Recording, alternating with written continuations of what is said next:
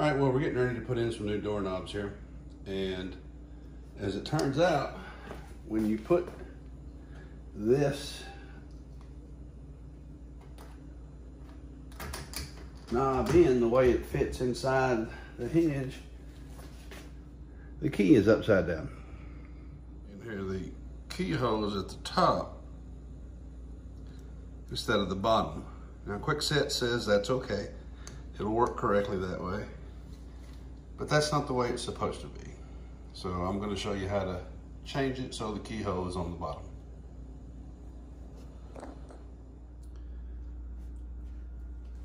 Now if you search YouTube, you'll find some videos that tell you that you can do this with a couple of small screwdrivers. And you can if you know what you're doing and if you're comfortable working on locks. I'm personally not that comfortable working on locks. So this is what I did, and this is what I suggest you do. This tool is a cylinder removal tool. It's about $5 or $6 on Amazon. And this is what you need. It's just a little piece of metal, but it makes it work very easily. You could potentially tear up your lock trying to do it with a screwdriver if you don't know exactly what you're doing. So buy the tool, do it the right way, and it will be a piece of cake. First thing you have to do is looking at this, the lock here, there's a little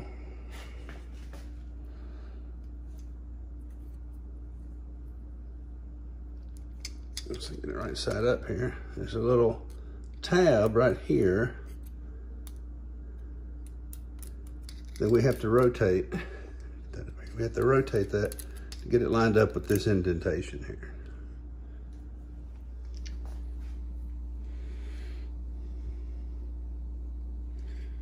All right, so looking at the inside of the knob assembly, we're going to turn so that this little tab right here is lined up with that hole.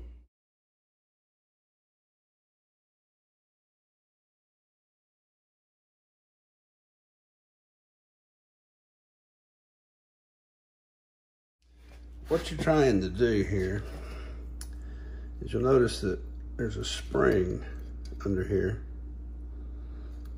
Take the pointed end of this tool, you put it under that spring, and you turn the tool to kind of push it up.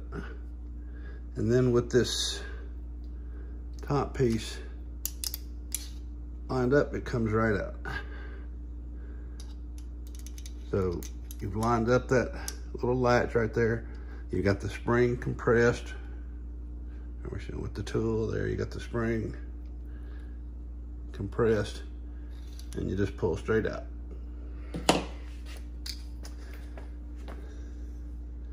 Now, once we've done that, you use the other end of the tool, a little double tip end.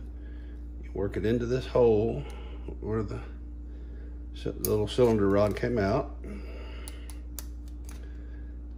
And that will push on the top and the bottom. Tap it, and the cylinder comes right out.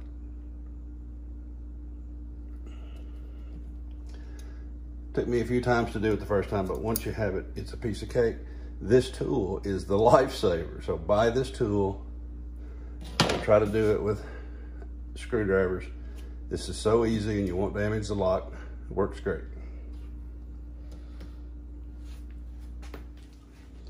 All right, now, before we put it together, let's make sure we have the cylinder the right orientation. So we look in here to see the half moon is to this side. So this is how it's going to go in. So now I can take my cylinder with the key slot down and just snap it in. That's how it goes back in. The right way. To put it back together, just line up the rod, push it back in, turn the center key off, and you're in business.